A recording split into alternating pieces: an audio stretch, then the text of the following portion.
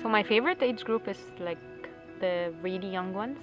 I don't know, maybe I've always thought that it's because they can't fight for themselves. And it's them and animals that are always abused and their rights are taken away from them. What lights me up inside has to do with creating an environment and having kids like that be able to make their own choices, and it's informed choices based on who they are and what they want. A space where it's okay to do that. It's not frowned upon to make your own choices. You don't have to please anyone else. Whether it's a parent, it's an adult. When someone else has that power over someone, they usually end up misusing it. Automatically, the oppressed in this scenario believes that they can break this dynamic anyway. Growing up, I was at a school and I'd have the curriculum and all the studying that I was supposed to be doing, and most of the time I'd just leave that and go read some book that I stole out of my father's library. I don't think there's a definite answer for that. Each person figures it out for themselves depending on how they want to live their life. But it certainly isn't to like have some sort of boring job to like go and come back from and to end up like being a consumer. It doesn't make sense. And then the why is never there. No one knows why. Like, why do you have to get this job at this prestigious international corporate? Like, why?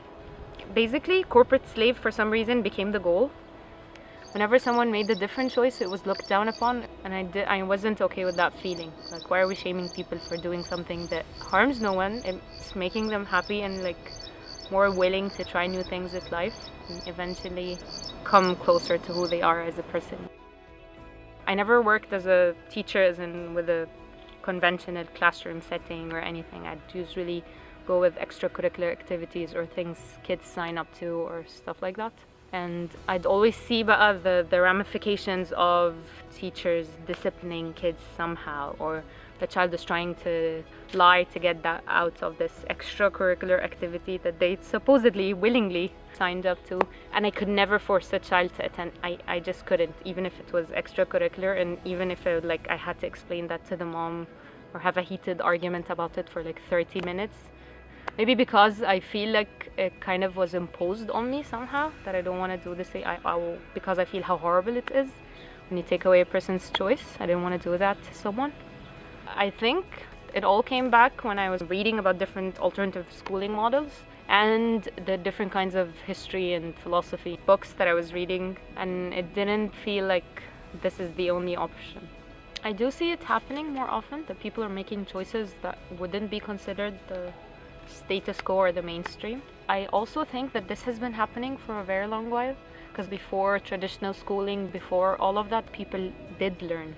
But the thing is, with the rise of the factory model and with the rise of such other systems, and the other things just fell in the background. That doesn't mean they weren't there. I believe this to be the case with pretty much all previously colonized countries.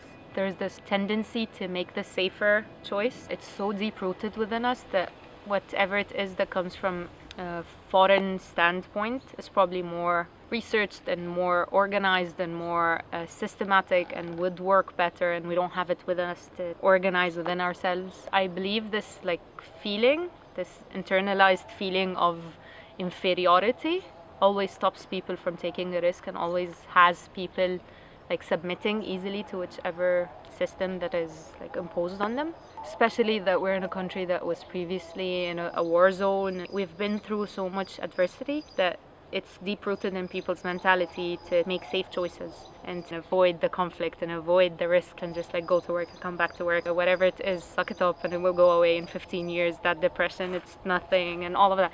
It's not like they feel that they can make another choice to actually make their life better. I believe that's the biggest challenge, yeah.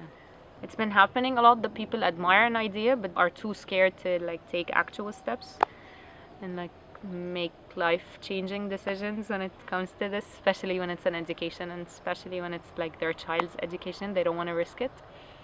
So this is why I think the more exposure this have and the more documented the story becomes and the more replicated it is, it becomes less of a risk and more of an actual valid choice for them. Especially if it's someone they know and if it's someone who lives nearby and if it's someone who has similar life conditions and has the same context and lives within the same country. It doesn't become this foreign thing they do elsewhere anymore. This is also a choice, this is also an option, and it doesn't have to be like submitting to that factory model everyone's going for. I can't not call it factory model.